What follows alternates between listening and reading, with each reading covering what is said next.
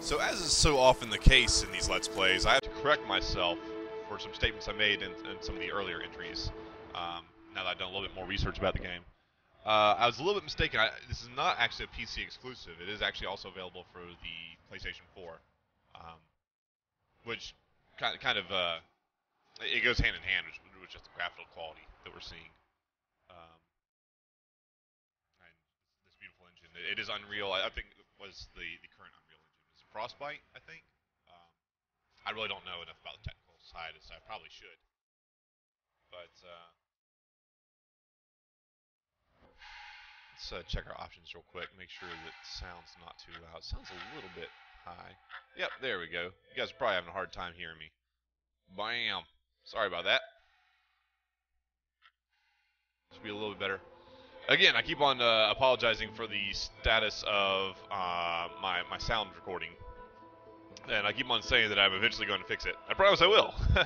I have my eye on a microphone that would serve me quite well.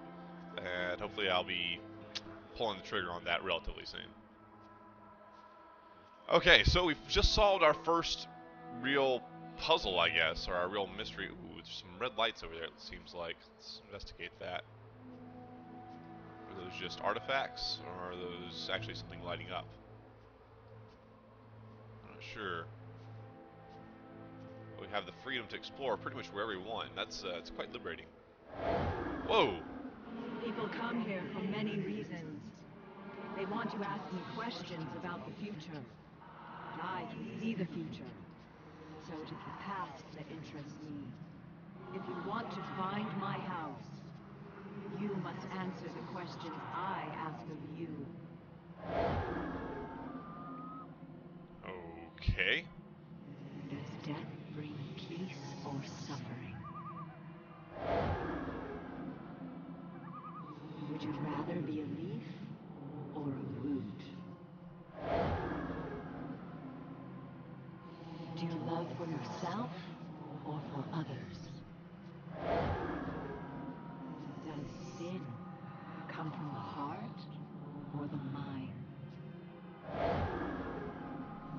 Do you feel victory when your words cause pain? Would you prefer anonymity over notoriety?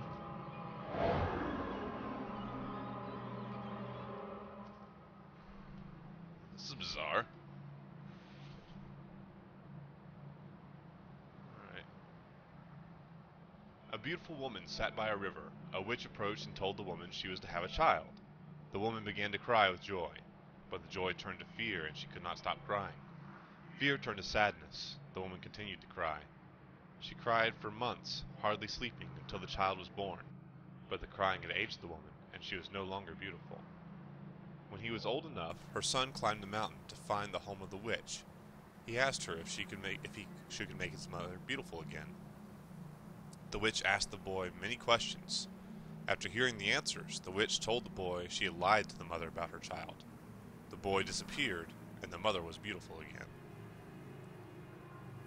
Wow, that's bizarre. Ethan, the point of life is not to rock the boat. Just try to get along. Stop living in your head. Do something real. That's what people respond to. Reality.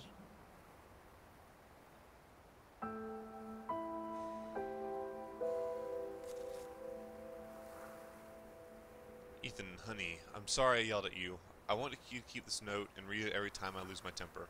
I don't mean it, and no, I got a snake's tongue. You're my little guy, my precious bean. You just gotta pull your head out of them clouds, okay? Love, Mom.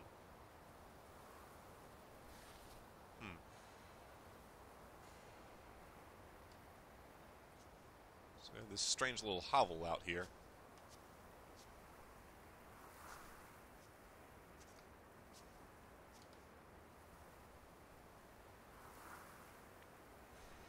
Well, our last clue was that Ethan was heading towards the tunnels,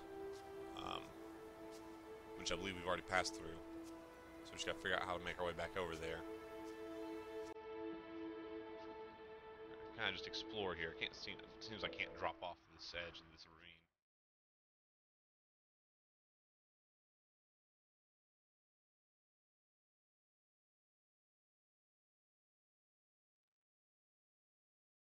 And again, I feel like it's hard to say whether this is really open world or not, because as I said, it's more of a collection of these very specifically tuned and tailored experiences in these areas. But it certainly has open world elements, and I think it works. I think it works very well, even though I've been pretty wary of open world